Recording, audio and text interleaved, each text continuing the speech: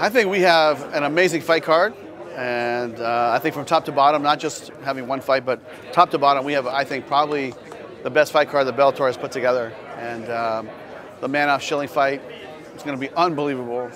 Tons of action. The Chandler-Will Brooks fight, you guys already saw the first one. That's going to be a war.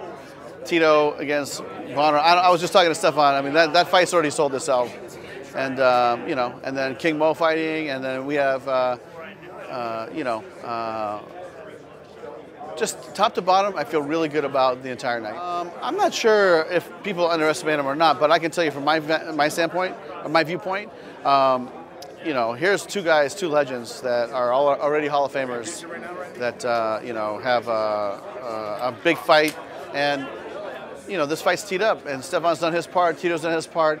But I can tell you this, they genuinely don't like each other. And there's been some really, you know, somebody said, oh, is it fake? I said, yeah, fake. That was like, I was trying to bring him up myself, and there's like spit flying by my head.